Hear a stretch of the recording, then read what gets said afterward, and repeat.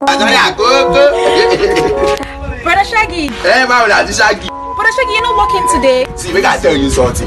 I don't get the way we say I will take me 200,000 naira or win a brand new car from Sky9 or no. Who's Sky9? Now my grandpapa be Sky9.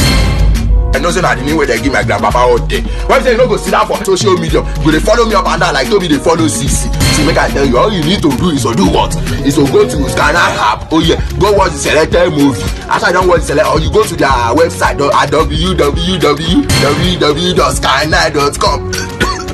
Oh yeah, that's all. What would you do with the money if you win it? I go first go buy investment. I go back like whiskey growth. Oh yeah, so now you ask me say if DJ Copy match my leg, wetin I go do?